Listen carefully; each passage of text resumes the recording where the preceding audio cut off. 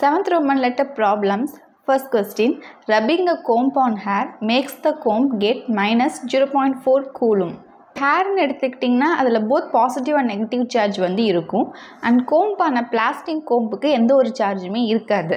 நம்ம இந்த பிளாஸ்டிக் கோம்பை வச்சு கோம்பிங் பண்ணும்போது என்ன ஆகும் அப்படின்னா, ஹேரில் இருக்கக்கூடிய நெகட்டிவ் சார்ஜஸ் வந்து இந்த கோம்புக்கு ட்ரான்ஸ்ஃபர் ஆகுது.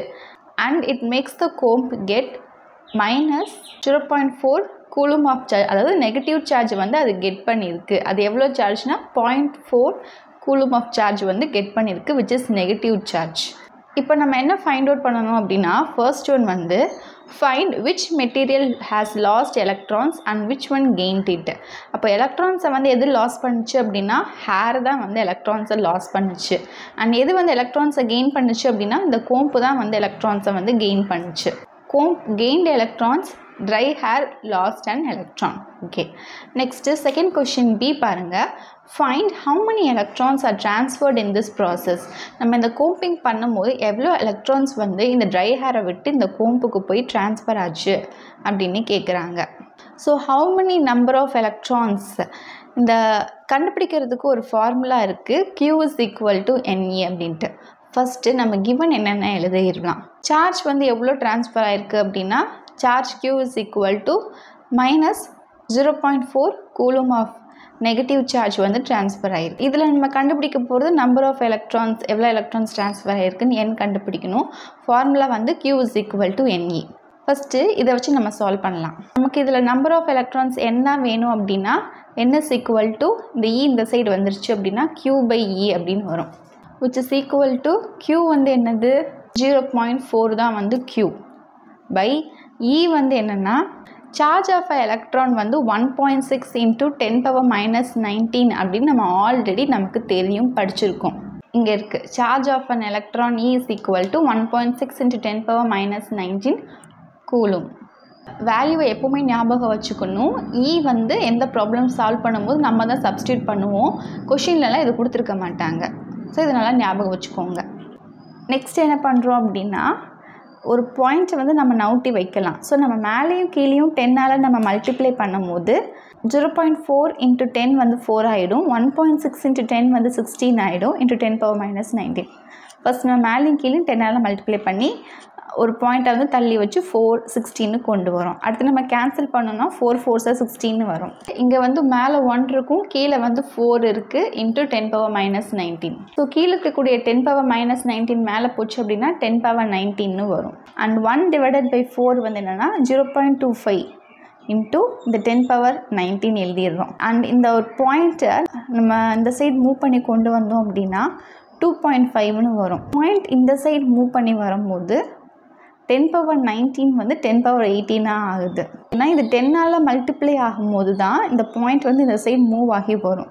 ஸோ ஒரு 10 வச்சு இங்கே நம்ம மல்டிப்ளை பண்ணிட்டோம், அப்போ இங்கே வந்து 10 power 18 எலக்ட்ரான்ஸ் தான் வந்து இருக்குது. So N is equal to 2.5 into 10 power 18 electrons, இவ்வளோ எலக்ட்ரான்ஸ் வந்து ட்ரான்ஸ்ஃபர் ஆகிருக்கு. ஃபார்முலாவை யூஸ் பண்ணி ஒரு வே சால்வ் பண்ணலாம். இன்னொரு வே என்ன அப்படின்னா, 1 coulomb is equal to 6.25 into 10 power 18 எலக்ட்ரான்ஸ்னு இந்த வேல்யூ லேர்ன் பண்ணியிருக்கோம். ஸோ எங்கன்னா உங்கள் டெக்ஸ்ட் புக்கில் ஒரு ப்ராப்ளம்ஸ் லேர்ன் பண்ணும்போது how many electrons will be there in 1 coulomb of charge அப்படின்னு இந்த கொஷினுக்கு நம்ம ப்ராப்ளம் சால்வ் பண்ணும்போது number of electrons in 1 coulomb of charge is equal to 6.25 into 10 power 18 electrons அப்படின்னு பார்த்துருக்கோம். ஸோ 1 coulomb of chargeல வந்து 6.25 into 10 power 18 எலக்ட்ரான்ஸ் வந்து இருக்கும். அப்படின்னா 0.4 கூலும் ஆஃப் சார்ஜில் வந்து எவ்வளோ எலக்ட்ரான்ஸ் வந்து இருக்குது, அந்த எண் தானே நம்ம இப்போ கண்டுபிடிக்கணும், அதை வந்து ஃபைண்ட் அவுட் பண்ண போகிறோம். 0.4 கூலும் is equal to இந்த வேல்யூவை எழுதிட்டு இன்ட்டு 0.4 அப்படின்னு மல்டிப்ளை பண்ணுறோம். அதாவது ஒரு கூலும் ஆஃப் சார்ஜில் எவ்வளோ எலக்ட்ரான்ஸ் இருக்குது அப்படின்னா 0.4 கூலும் ஆஃப் சார்ஜ் அப்படிங்கிறப்போ இங்கேயும் வந்து நம்ம 0.4ஆல் மல்டிப்ளை பண்ணுறோம். இது 5 கூலும் ஆஃப் சார்ஜில் எவ்வளோ எலக்ட்ரான்ஸ் இருக்குன்னு கேட்டாங்க அப்படின்னா இங்கேயும் வந்து 5ஆல் மல்டிப்ளை பண்ணுறோம். ஸோ எவ்வளோ கூலும் ஆஃப் சார்ஜ்னு கொடுத்துருக்காங்களோ அவ்வளோ கூலுமை வந்து நம்ம இங்கேயும் வந்து மல்டிப்ளை பண்ணால் தான் நமக்கு இவ்வளோ கூலும் ஆஃப் சார்ஜில் எவ்வளோ எலக்ட்ரான்ஸ் இருக்குன்னு தெரியும். இதை மல்டிப்ளை பண்ணும்போது we will get 2.5 into 10 power 18 electrons. So ரெண்டுத்துலேயுமே பார்த்தீங்கன்னா 2.5 into 10 power 18 electrons ரெண்டு வே இருக்குது. ஒன்று இந்த மாதிரி 1 coulomb of charge எவ்வளோ எலக்ட்ரான்ஸ் இருக்குது அப்படின்னு சொல்லி இவ்வளோ coulomb of chargeல எவ்வளோ எலக்ட்ரான்ஸ் இருக்கும் அப்படின்னு ஃபைண்ட் அவுட் பண்ணலாம். அதர்வைஸ் நம்ம வந்து இந்த formula Q is equal to NE அப்படிங்கிற இந்த ஃபார்முலாவை யூஸ் பண்ணி சால்வ் பண்ணலாம். Second question, calculate the amount of charge that would flow in 2 hours through an element of an electric bulb drawing the current of 2.5 ampere. First given எல்லாம் எழுதலாம். So current I வந்து 2.5 ஆம்பர்னு கொடுத்துருக்காங்க and time T வந்து 2 ஹவர்ஸ்ன்னு இருக்குது. Tயோட unit எப்படி எழுதுவோம்னா செகண்ட்ஸில் எழுதுவோம். So 2 ஹவர்ஸை செகண்ட்ஸ்க்கு நம்ம மாற்றும் போது 2 × 60 × 60ன்னு போடுறோம். ஹவர்ஸாக இருக்கிறத ஃபஸ்ட்டு மினிட்ஸ் கன்வெர்ட் பண்ணுறோம் இன்ட்டு 60, நெக்ஸ்ட் மினிட்ஸில் இருக்கிறத செகண்ட்ஸ் கன்வெர்ட் பண்ணும் போது இன்ட்டு 60 அப்படின்னு போடுறோம். 2 × 60 × 60 வந்து 7200 செகண்ட்ஸ்ன்னு வரும்.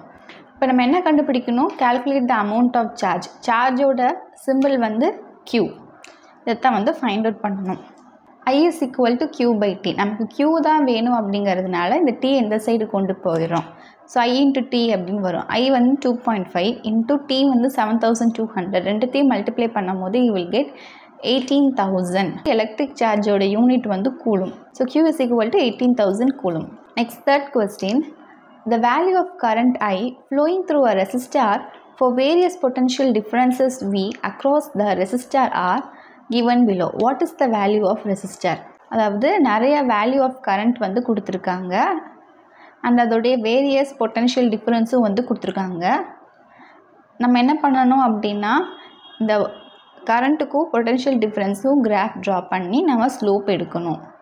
அந்த ஸ்லோப்லேருந்து பண்ணும்போது நமக்கு கிடைக்கக்கூடிய வேல்யூ தான் வந்து வேல்யூ ஆஃப் ரெசிஸ்டர். இதுக்கு நீங்கள் கிராஃப் தான் யூஸ் பண்ணணும். எக்ஸ் ஆக்சஸில் கரண்ட் I இன் ஆம்பரில் எடுத்திருக்கோம் and Y ஆக்சஸில் potential difference in வோல்ட்டில் எடுத்திருக்கோம். ஃபர்ஸ்ட் என்ன? Current 0.5, potential difference 1.6. 0க்கும் 1க்கும் நடுவில் தான் 0.5 வந்து வரும் அண்ட் பொட்டன்ஷியல் டிஃப்ரென்ஸ் 1.6 அப்படின்னா 2க்கும் 1க்கும் நடுவில் 1.5. இந்த 1.5லேருந்து கொஞ்சம் மேலே 1.6. அப்போ இந்த இடத்துல இது வந்து 1.6, இது வந்து 0.5. அப்போது இங்கே வந்து first value 0.5, 1.6. At the second one 1, 3.4. current வந்து 1 எடுத்துருக்கிறோம். அடுத்து potential difference 3.4 அப்படின்னா 3க்கும் 4க்கும் நடுவில் வந்து 3.5 வரும். ஸோ 3.5க்கு கொஞ்சம் கீழே 3.4. ஸோ 1, 3.4. அடுத்து 2, 6.7. கரண்ட் வந்து 2 எடுக்கிறோம் அண்ட் பொட்டன்ஷியல் டிஃப்ரென்ஸ் 6.7 அப்படிங்கிறப்போ 6க்கும் 7க்கும் நடுவில் வந்து 6.5, கொஞ்சம் மேலே வந்து 6.7. ஸோ 2, 6.7. Fourth one 3.0, 10.2. கரண்ட் வந்து 3, பொட்டன்ஷியல் டிஃப்ரென்ஸ் வந்து 10.2. அதாவது 10க்கு கொஞ்சம் மேலே 10.2. இப்போ இங்கே வருது. First one 4, 13.2. 4 வந்து இங்கே இருக்குது. 13.2 அப்படிங்கிறப்போ 13க்கு மேலே வரும். ஸோ அதையும் வந்து பிளாட் பண்ணிடுறோம். எல்லா பாயிண்ட்டையும் வந்து பிளாட் பண்ணதுக்கப்புறமா இந்த எல்லா பாயிண்ட்டையும் கனெக்ட் பண்ணும் போது you will get a straight line. இது 0 வரைக்கும் கனெக்ட் பண்ணிடலாம். இங்கேருந்து ஸ்டார்ட் பண்ணி எல்லா பாயிண்ட்டையும் கனெக்ட் பண்ணி 0 வரைக்கும் கொண்டு வரோம் அண்ட் ஏதாச்சும் ஒரு 2 பாயிண்ட் எடுத்து நம்ம வந்து ஸ்லோப் வந்து ட்ரா பண்ணுறோம். ஸோ ஸ்லோப்போட ஃபார்முலா என்னென்னா இது x1 இது y1 ஆயிருக்கும் போது இது x2 இது y2ன்னு வச்சுக்கிட்டோம் அப்படின்னா ஸ்லோப்போட ஃபார்முலா வந்து y2 minus y1 by x2 minus x1. இதான் வந்து ஸ்லோப்போட ஃபார்முலா. ஸோ y2 அப்படிங்கிறது v2, y1ங்கிறது v1 by x2ங்கிறது i2, x1ங்கிறது i1. So value of resistor is equal to v2 minus v1 by i2 minus i1. அந்த வேல்யூவை substitute பண்ணிவிட்டு நம்ம solve பண்ணுறோம். 13.2 minus 10.2 வந்து 3 by 4 minus 3 வந்து 1. So value of resistor R is equal to 3 and unit வந்து ohm.